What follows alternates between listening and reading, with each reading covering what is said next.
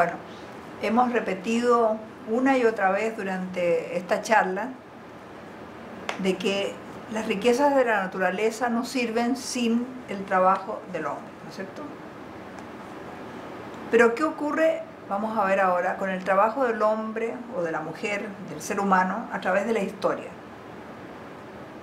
We have repeated over and over again during these talks that nature's wealth does not serve us without human labor.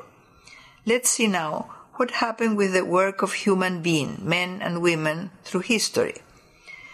Is the way in which indigenous people saw the land in the past the same as it is today? Is its performance the same? Did the production of sugar during slavery have the same performance that the industrial production of today? What we can see is that work performance has been increasing over time. Both the ability of the worker as well as the quality and complexity of the instrument of labor, the means of labor, have increased. We have better raw materials. Polyester yarn is much stronger than cotton yarn, and machines for sewing are much better. There is a huge technological leap from stone instruments to metal ones and later to the machines using capitalism. Labor productivity increases with the improvement of the instrument and the dexterity of workers. A worker spends less time to make a product when the machine or the raw material are better. When we speak about productivity, we are thinking about the amount of goods that you can produce in a given period of time. Consider, for example, the difference between the shovel in the manual laborer who digs a hole to repair a street and the large mechanical excavator of today. What a huge difference! Hence, as it is clear that productivity increases, we have to ask ourselves, what happened with the labor process? Does it remain the same? No, it does not. The sophistication of the instrument of labor, the degree of their complexity, produce changes in the way in which the labor process is done. This is very clear in the field of war, where we see that the invention of certain firearms changed the way armies are organized. Troops are very differently organized when rifles, tanks, machine guns, or more recently, the anti-craft missiles are used. In the same way, a real transformation in the way of producing happens with this invention of certain instruments. And of course, the requirements for the personal ability of the worker wither away to the extent that the tools for working become more complex. It is evident as well that with these new technological inventions, the number of workers required to create certain products is reduced. The most obvious case is that of the industrialized agriculture. Today, only a minimum number of agricultural workers is needed to produce enormous quantities of food. Think about the difference between the tractor and the plow that was pulled by an animal. With a single machine that can do such amount of work, in many cases, it makes no sense for a small farmer to have a tractor. Extended lands are needed for a tractor to be useful. Otherwise, the tractor would stand idle for most of the day.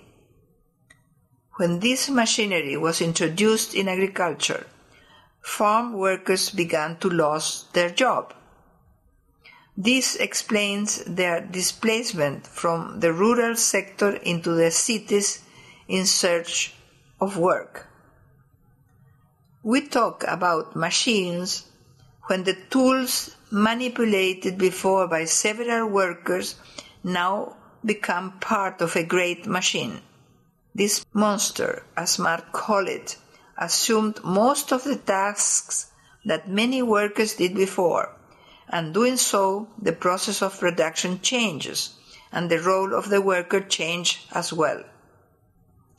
Remember that at the beginning of capitalism, a worker required a number of qualities to do his or her work, and there were workers who had more skills than others to do the same work.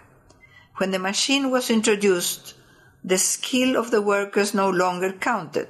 The worker is limited to feel the spindle of the yarn, or to touch a button to start the machine, or to change a piece to the machine for it to cut in a different way.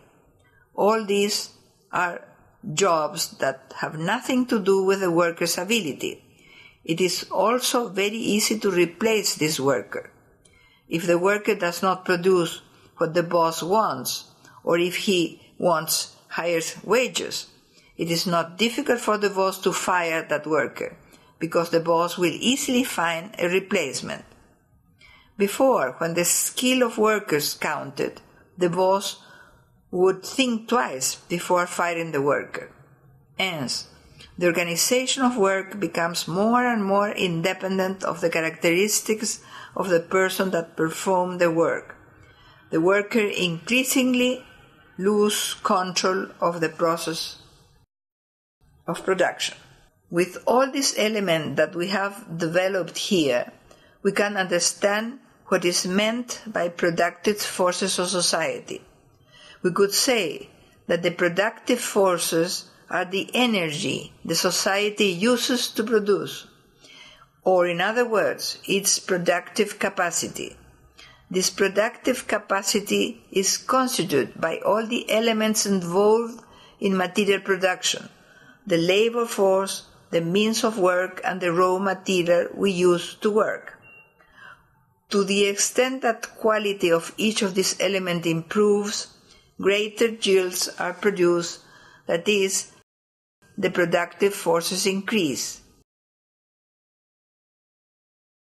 Now, it's important to understand that the productive forces are not the simple sum of the elements listed above. Many times a mistake is made when calculating the productive forces of society by the amount of this element. For example, a society has 500 tractors, so many workers, and so on. But actually, the productive forces are not only that.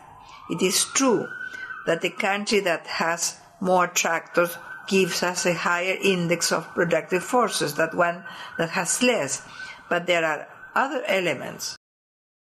What are these other elements?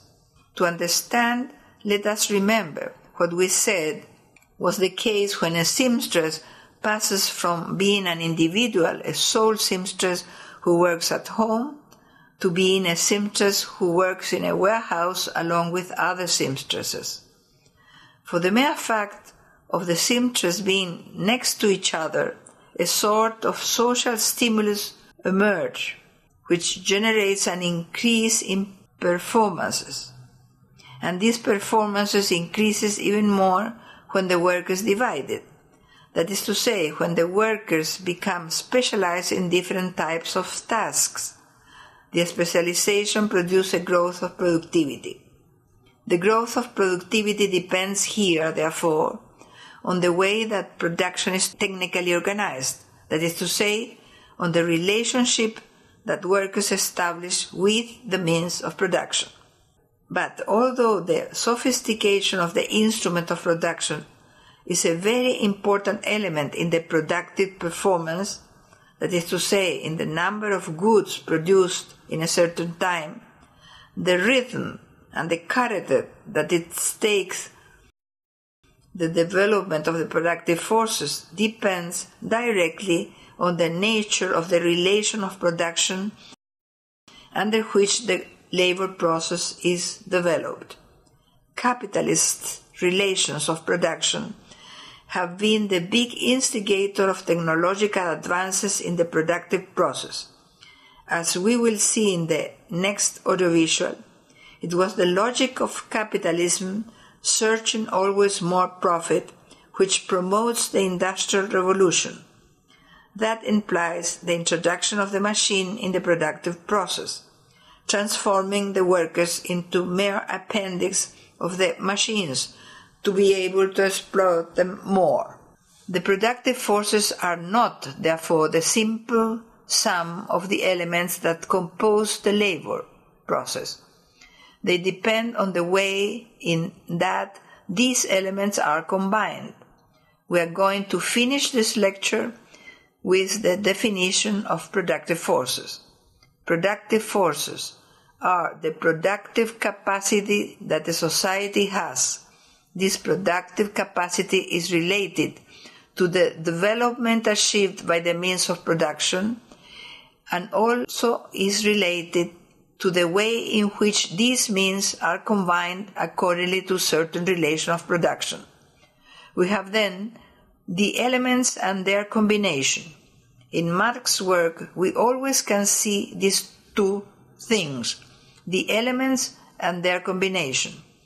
And it is the combination that explains the essence of things rather than the sum of the elements, which can be misleading.